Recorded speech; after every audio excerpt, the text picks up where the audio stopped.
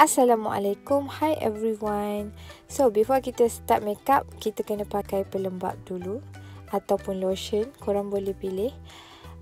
Saya pakai daripada Safi Balqis Oxywhite. So apply kat muka, seluruh muka kita, and biarkan dia meresap masuk ke dalam kulit. Dah kering, kita apply step kedua, iaitu jangan korang sunscreen ataupun sunblock. Pakai sunblock ataupun sunscreen ni sangat penting. Kalau korang seorang yang mementingkan skincare rutin, so korang kena pakai sunblock juga. Okey, sebab nanti korang punya skincare tu takkan ada function kalau korang tak pakai sunblock ataupun sunscreen, sebab disebabkan oleh dia punya sinaran UV and sewaktu dengannya tu. Jadi sunblock ni sangat penting, okey. Even dalam produk tu dah tulis ada sunblock, still lagi tak cukup sebenarnya. Sementara nak tunggu sunblock tadi kering, so kita sikat dulu kening sebelum nak buat step seterusnya bagi kening tu rapi. Okey, yang ni saya pakai pensel eyebrow daripada Essence.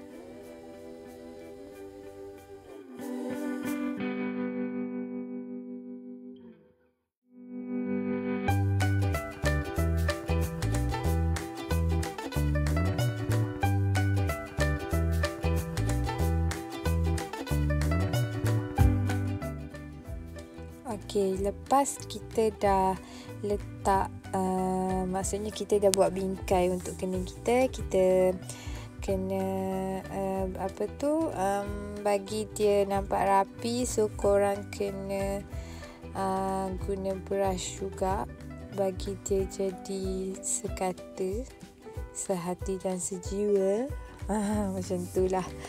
Jadi korang boleh guna juga dia punya berus untuk eyebrow tu, macam mascara punya tu, tapi bukan mascara. So buat macam tu. And yang ni saya top up dengan powder daripada Rimmel.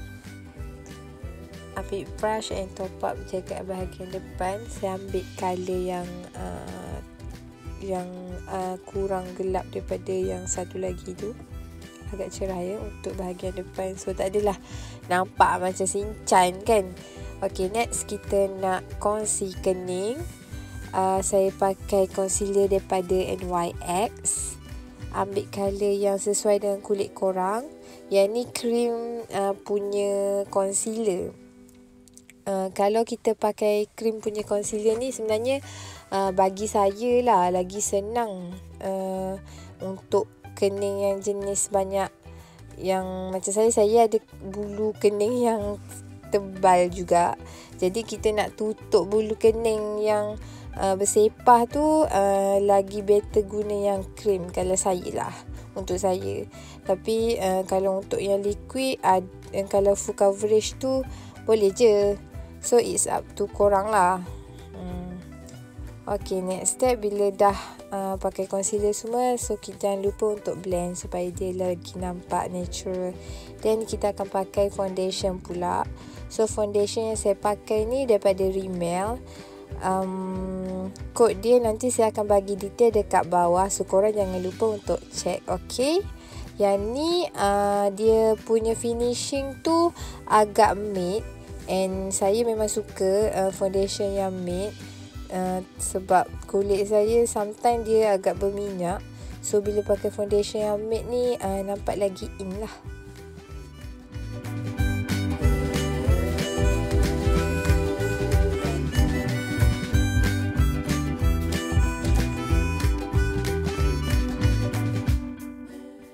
Next, pakai concealer, liquid concealer daripada Maybelline Fit Me. So yang ni kod number tu kalau tak silap saya. Apply dekat bawah mata, nak tutup dark circle, and letak dekat hidung sikit, nak mancungkan hidung. Nanti kita nak contour, and dekat dahi sikit, nak bagi dahi tu nampak flawless. Macam tu. Jadi korang jangan lupa untuk dab dengan beauty blender. Untuk tutup parut jerawat pula, saya pakai NYX tadi, yang cream punya concealer. Jadi korang dab-dab je lah dengan brush. So next kita nak pakai lip matte sebenarnya sebagai blusher. Sebenarnya kita nak buat teknik tanam blusher tau. So dia akan lagi tahan lama lah.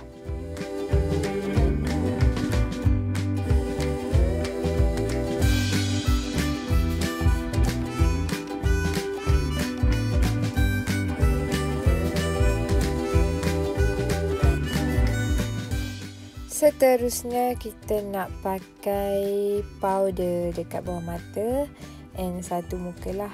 Okay, so yang tu pakai powder daripada Essence kalau tak silap saya, menggunakan brush tu. So kita dab-dab je dengan brush sampai dia rata and bagi foundation tu duduk kat muka tu, tak payah pergi mana-mana. Okey, jadi kita kena pilih bedak yang sesuai juga. Yang ni memang sangat best walaupun harga dia murah sangat-sangat. So seterusnya saya akan buat eyeshadow pula. Eyeshadow punya palette tu boleh korang dapatkan di Guardian. Jadi korang pergi je lah dapatkan palette tu. Palette tu korang boleh guna semua colour. Tak perlu nak mix dengan palette lain sebab colour-colour dia semua dah cantik. Nanti saya bagi detail nama produk ni.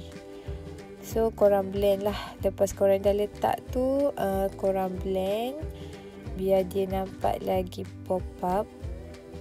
Okay, blend. Lepas tu nanti jangan lupa korang letak juga eyeshadow tu yang korang buat base tadi, yang mula-mula dekat bawah mata juga. Kalau korang tak letak bawah mata, nanti mata korang nampak macam tak siap.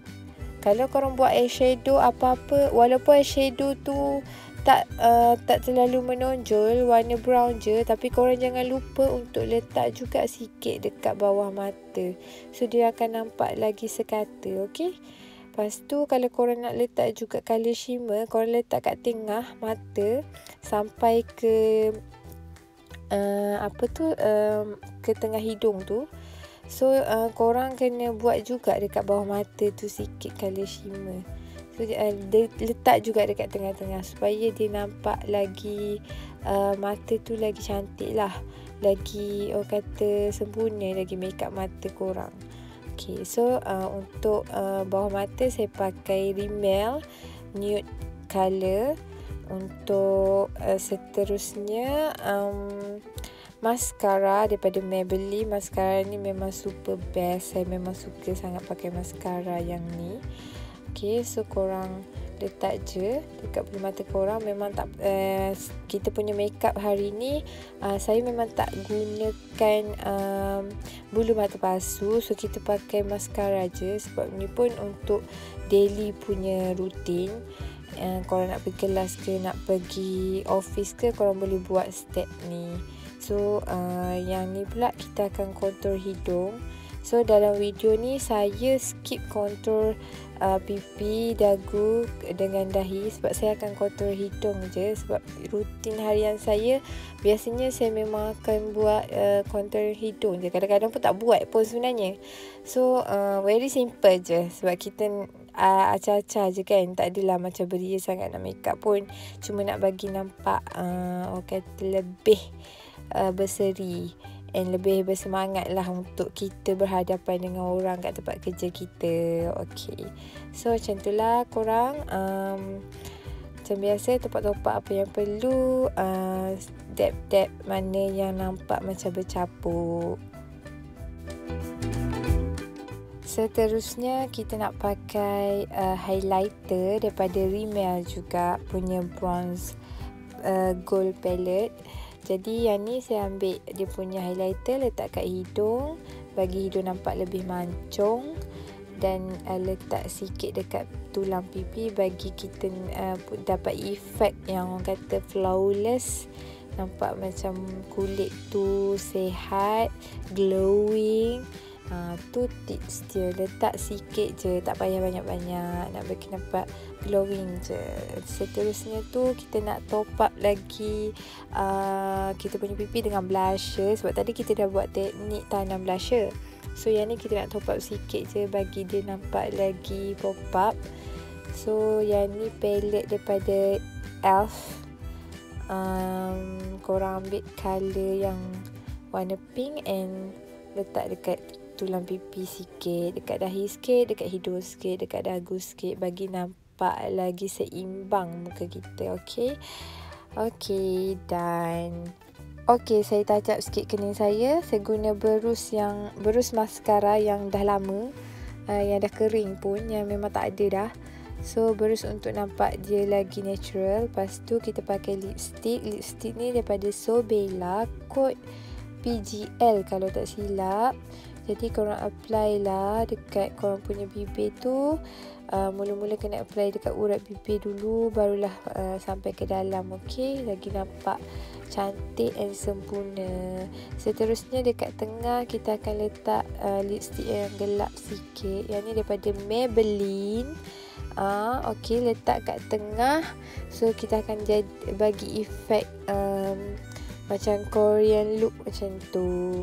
So korang jangan lupa nanti subscribe, like and comment. Dah siap. Thank you korang. Bye.